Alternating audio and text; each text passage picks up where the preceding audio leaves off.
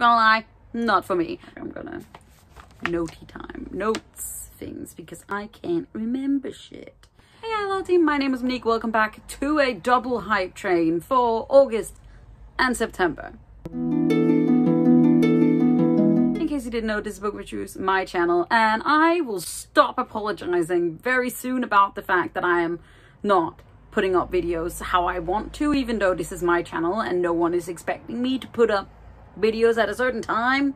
At least I'm not assuming so, but yes. Okay, so in case you didn't know, this is Bookwitch is my channel, and I have for about a year and a half been making these videos that I call HypeTrain, where I talk about new upcoming releases, especially queer and POC repped ones, and I've been a bit bad in the last couple of months with actually getting these up, even though I actually want to make them. So this is another double feature. So we are talking about both August books and September books. I have picked 5 books for each of these that I am incredibly excited for. The September ones have obviously already come out, as this is coming out in the beginning of September. And then the upcoming September ones we can all be excited about. So you can buy some that are already out, and you could be excited about the ones that are soon to be coming out. So let's just jump straight into what I was excited about coming out in August. So the first book on this list came out on the 1st of August, and that is A Lady Who Looks Good When She Is Crying by Dan Ackerman. Dan Ackerman being a queer non-binary author whom I believe have won awards as well. And this one just sounds interesting. I can't say that I'm enjoying this cover though. Not gonna lie, not for me. But I am interested by the premise. And it is apparently a book about the friendship between an angel and a demon, even though those two should not be friends. They have been through a lot together, including some possible stabbings and maybe a kiss that they don't talk about. However, they are also the ones that humans go to when they have a case that they can simply not solve, and normally Sunshine and his demon friend normally just figure these things out. However, this time it may not be the case. So not crazy about this cover, but I am excited about this premise. The next book is one that I have so been looking forward to, and that is The Dead and the Dark by Courtney Gould. Came out on the 3rd of August, and this is a thriller horror novel, which seems to be my new jam. It's also sapphic, so I am here for it. And basically, the setting is Snakebite, Oregon. I'm here for the weird town name. And basically, things are happening. Teenagers are disappearing, they're showing up dead, and there are lots of secrets hidden around in this town. And in comes this very popular paranormal investigator group called Paraspectors, and they bring their daughter along. However, as they arrive, they start getting blamed for all of these deaths. And in on the scene comes Ashley, who is haunted by the ghost of her dead ex-boyfriend, who is one of the teenagers missing, and these two girls end up having to work together to try and figure out what exactly is happening here. And I am just, it just sounds so good, and I like it, just a little bit creepy, but mainly just sapphic, and I want it. Next up, we have another book that came out on the 3rd of August, one that I have already read, and that is A Lesson in Vengeance by Victoria Lee. This is another sub-genre thriller horror novel where we are following a young woman who returns to her boarding school after the sudden and very horrific death of her best friend slash possible girlfriend. And here she meets the writing prodigy who sort of brings her back into the magic of this boarding school that is based around this history of the boarding school being founded by witches, especially the Dalloway Five, who apparently died mysteriously very early on in the school's history. And things seem to be repeating itself. It is a beautiful atmospheric read. I absolutely adored it. I gave it 4.5 stars. I'm pretty sure if I read it again, it'll be 5. It's a really weirdly, like creepily written story, and you're unsure of what is real and what is not. And I am just, it is just top points, and I want everyone to read it. Another book that came out on the 3rd of August was The Wild Ones by Nafisa Azad, which is about a girl gang who are saving abused victims in the same way that they were abused. So I believe that there are trigger warnings for sexual assault and general abuse. And basically in this book we are following especially one young girl who gets sold as a young child, and when she runs away from this man her mother has sold her to, she runs into a young boy who who gives her a box of stars that basically allows her to access this specific dimension that has magic, and so she sets out to help other girls like herself. However, I believe several years on they find out that this young boy who has saved this group of girls before is himself in trouble, and they set out to save him. And it just sounds absolutely incredible. This cover is stunning, and I'm just like, I want it in my hands right now, but I'm on a buying ban, so I can't, but I want it so badly. And last but not least, for the August releases, we have Bad Witch Burning by Jessica Lewis, which came out on the 24th of August.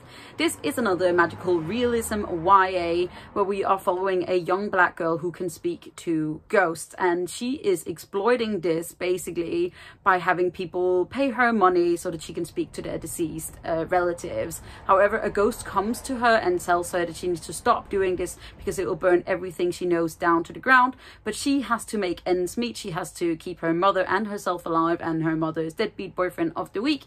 And so when she accidentally brings someone back from the dead, she finds another way to make money. However, the dark forces are sort of surrounding her and they're coming for her, and she has to figure out whether it is worth being out of poverty to have everything around her burn, including herself. And the cover, stunner, ready. I want it. Black girl magic. It's apparently really for fans of the chilling adventures of Sabrina, and I am here for that. And now we are going in to the September releases. So first up, on the 7th of September comes out A Clash of Steel by C.B. Lee, which is a Treasure Island reimagining. And basically we are following two young women who are out on this treasure hunt to find this pirate's like massive amount of gold. And there's a hidden map. There is ancient Chinese mysteries and piracy, which is apparently disappearing. But these two girls find a hidden map in one of their father's necklaces, and it's just, it sounds wonderful. I've heard great reviews of it already, and I am just here for the possible queerness going on. Queerness and all of the things. I want it. Next, coming out on the 14th of September is The Lost Girls by Sonia Hartlett. Not entirely sure. And basically this is a queer vampiric reimagining of John Tucker Must Die, which, if you don't know, is like a cult classic about these girls who finds out that one boyfriend have been cheating on them, and they come together and are gonna kill him. And it's the same way with this, except vampires. And we are following our main character Holly, who is stuck being a 16-year-old with crimped hair for the rest of her life because she fell in love with a vampire boy who then left her. And then she finds out that there are other girls like her, and they together set out to kill this young man before he can turn anyone else. And this especially becomes apparent when she meets the new victim of their vampire boyfriend and sparks fly, and I want it.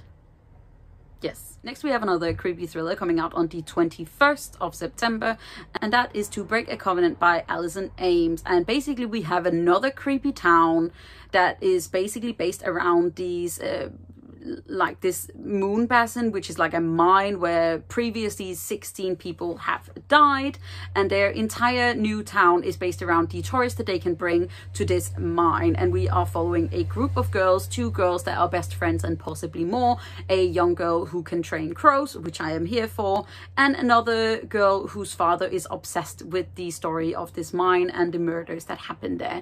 And it sounds creepy. I'm not entirely sure what it's about, other than the fact that we have this girl gang trying to sort of figure out what is happening. So because they cannot find the truth amongst the adults, they set out to try and sort it out themselves. So I'm mainly here for the girl who trained crows. Next we have a highly anticipated release coming out on the 28th of September, and that is Lights from Uncommon Stars by Raika Ioka.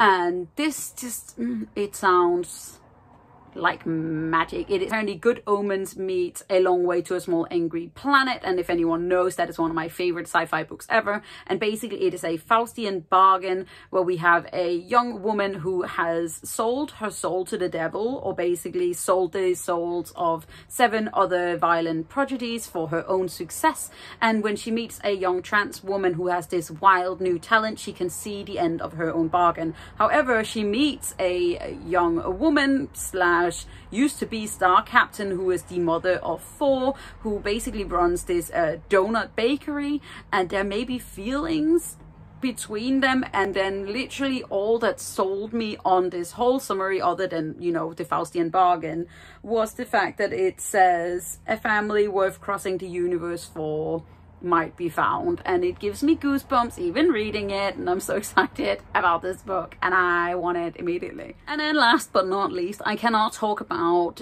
September releases without talking about this book, The Last Graduate by Naomi Novik. I was very lucky that Del Rey sent me an actual arc of this. I actually read it in an e-arc of the Monday, and then this book arrived on the Tuesday/Wednesday. This is one of my most anticipated releases of the year. I feel like I say that all the time. I have a lot of anticipated releases, okay?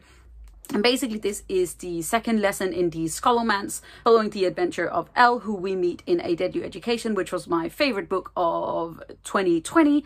And basically this book starts off with a bang and it ends with a bang, and it hurts your heart. And the first book, A Deadly Education, is a magical realism book where we are stuck in this magic school, but it is not like a cute little nice magic school. It's an evil magic school, and it is basically eating students. However, going to the school raises your chances of survival from 1 in 7 to 1 in 4. So everyone tries to get to this school, even though the majority of people do not come back out. And we are basically meeting Elle there, who has an affinity for dark magic, even though she does not actually want to do dark magic. It's just what she's really good at. So she's just desperately trying to be good. And we also meet Orion Lake, who is our resident hero. He has been trying to save people throughout the entire year that he's been there. And now he's accidentally saving Elle, even though she does not want to be saved. I love the first book.